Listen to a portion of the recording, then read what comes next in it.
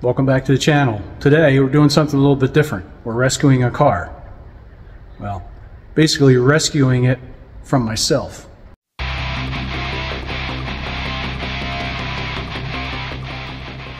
(1985) My 1967 Ford Fairlane sitting outside my parents' house. It was a clean Virginia car with a trashed interior and Chevelle bucket seats, a 390 engine and a 4-speed.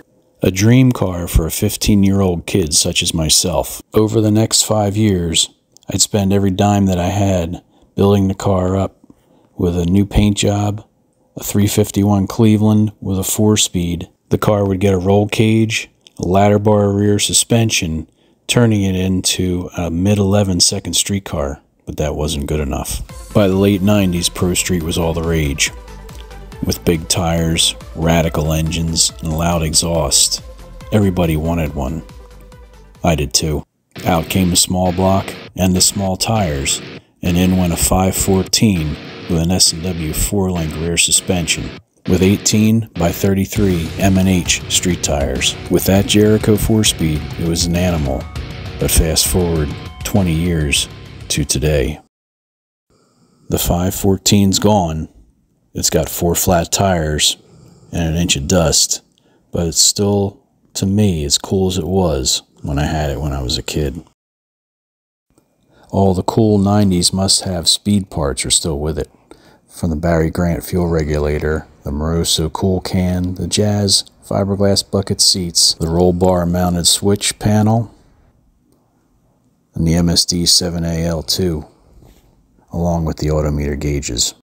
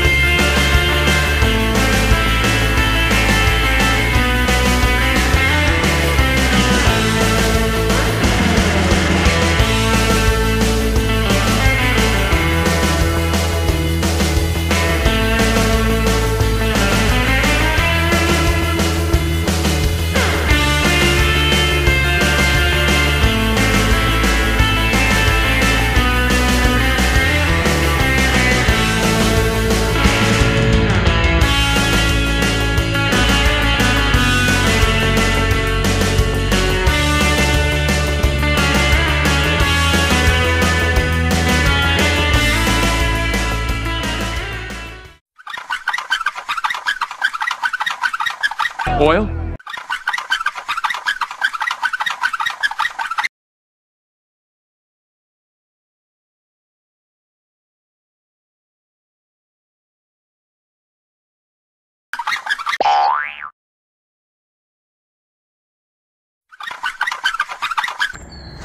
Today begins day one of its journey to get back on the street. It's always been a street car, and I have raced it.